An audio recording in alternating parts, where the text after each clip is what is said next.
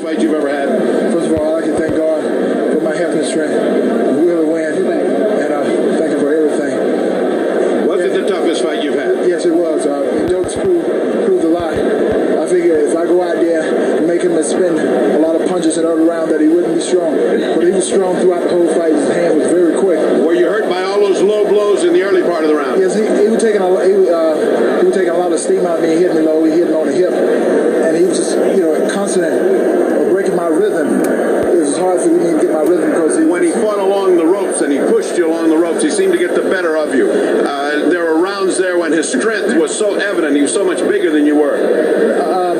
I wouldn't exactly say that. When he had me going back, I knew I was back. I was slipping a lot of punches, and what I was trying to do, make him extend a lot of punches, make him throw more punches than he wanted to, and time he relaxed to catch a breath. I was trying to counter punch and catch him with the good uppercuts. All right, the next question I think is more in the area of Mr. Saunders here, the manager who we're talking about Tyson all during this telecast. I said there's two guys for Tyson now because Dokes has proved he can get in there as well.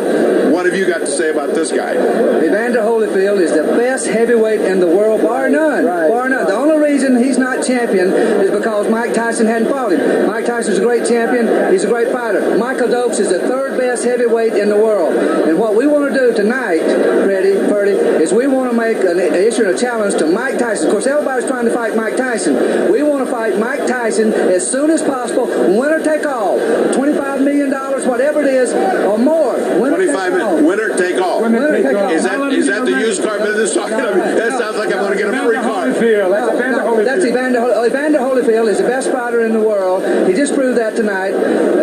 All we're saying is everybody wants to fight Mike Tyson for a big payday. What we're saying is if we can't beat him, we don't want nothing. All right, to fight us. I think we've said what we proved tonight is Evander Holyfield belongs as a heavyweight. He has a heavyweight punch. He has a heavyweight heart, and he demands and should be with Michael Tyson. So on that note, we go back to